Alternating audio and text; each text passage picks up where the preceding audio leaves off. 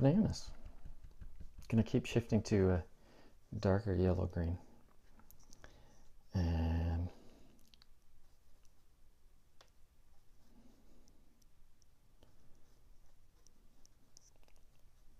as well as just stronger overall color, more concentrated pigment. So I'm getting more of the yellow and more of the blue, making a mix that's much less watery.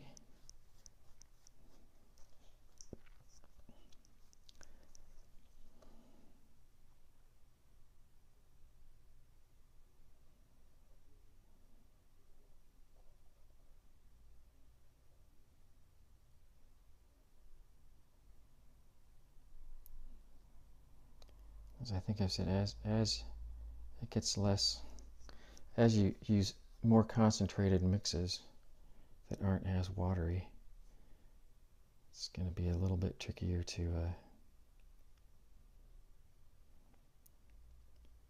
get that line of pooling watery color.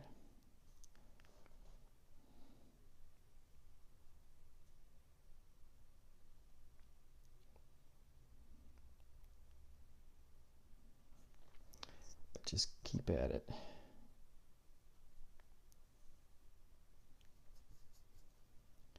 see the edges here that how they're drying, because how they, yeah, I guess how they're drying, because I didn't let it dry quite all the way. So for the table now, I'm going to do this pretty strong concentrate. That's a little too watery. I'm going to try to get it a little strong, and I'm going to start bringing in a mix of violet, basically. At least that's what I think I put. Yes. So I'm going to, what's the smartest way to show you guys this? Rinse that color out and mix up some violet over here. This is my quinacridone rose, and I'm going to bring in some ultramarine blue. So basically I'm going to be bringing in some violet to my quinacridone burnt orange to make it even sort of darker value, as well as make it a little less pure, or desaturate it a little bit, and it makes a very nice sort of darker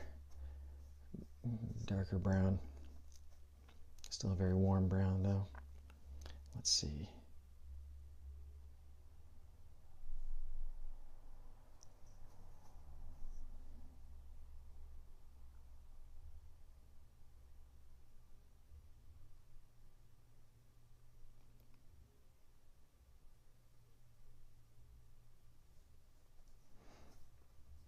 I think those edges are going to be a little bit crisper.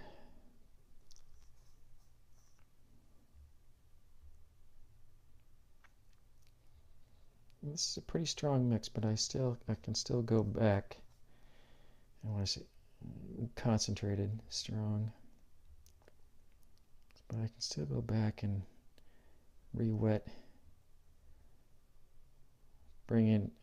reintroduce water and color up to the shape where I've started it, and let it keep falling down and keep sort of making the distribution of the watery color consistent throughout that shape.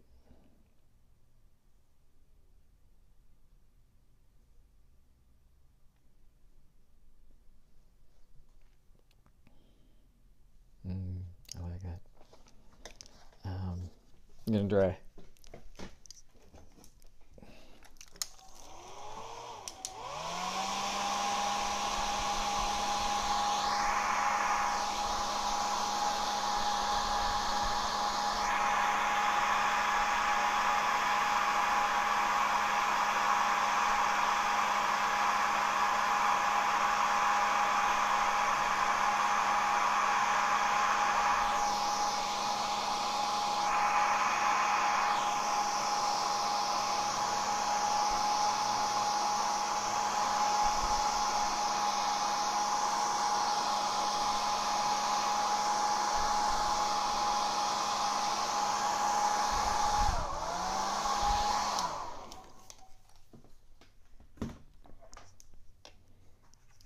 for the last round of the bananas, I'm just going to keep going to a darker green.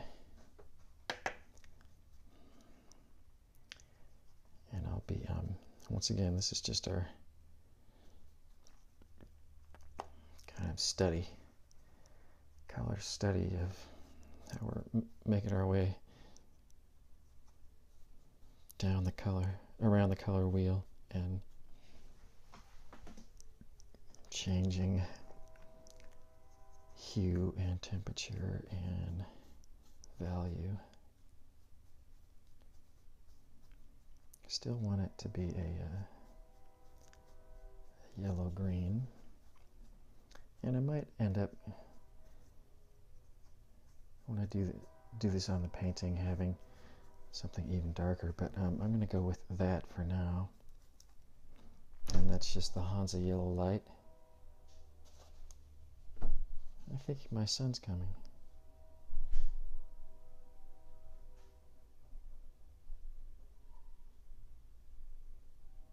The Hansa Yellow Light and the Peacock Blue.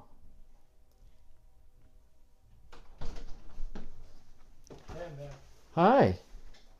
I'm videotaping. That's okay. You want to say hi?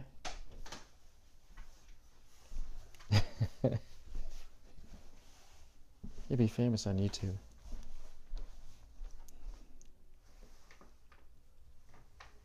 Yeah.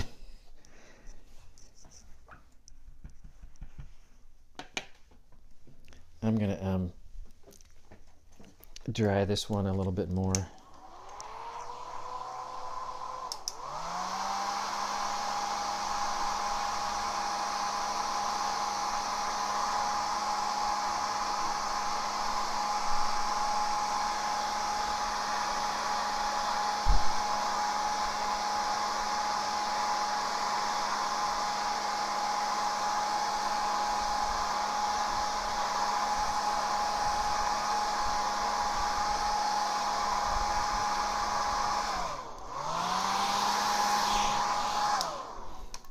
Sure that makes for very exciting viewing. I'm going kind of fast, I know, but do take your time when you're doing all this. So here I wanted to show you how first I was mixing the violet first and then introducing that to this. It doesn't have to go that way, but it makes a little bit more sense if I just bring in ultramarine blue to the quinacridone burnt orange. It gets darker and much cooler, but if I bring in that quinacridone red, what I've done is basically brought in violet, and I want to keep going a little bit darker.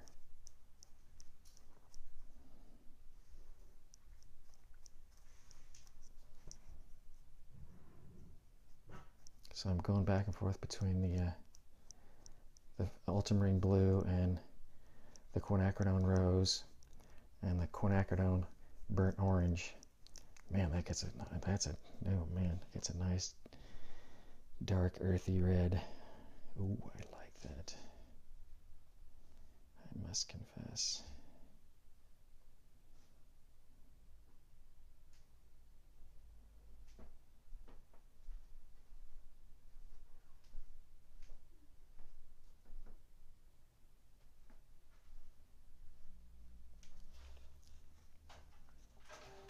This is not drying so perfectly, but that's okay.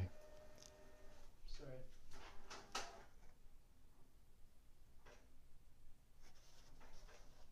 So that's those two shapes, two studies.